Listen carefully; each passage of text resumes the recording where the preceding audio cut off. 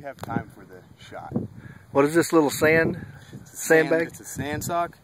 You put sand in the sock and you put it underneath your butt socks and you're holding it. You squeeze and release it to raise or lower your sight. So we'll make the little adjustment. It's a sniper bag. Is that what you called it? Yeah, sniper sock or sand sock. Sand sock, sniper sock. Something like that. So like you guys have fired off a few firearms.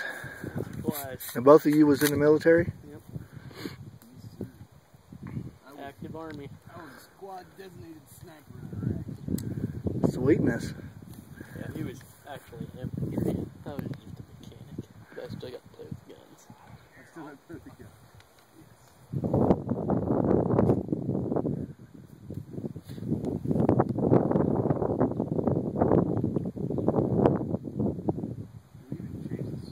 I didn't adjust it. Well, we appreciate you guys' service to our country, man. It takes every one of us, every one of you guys going over to the country. You know, a lot of people I wish don't. I could say any time.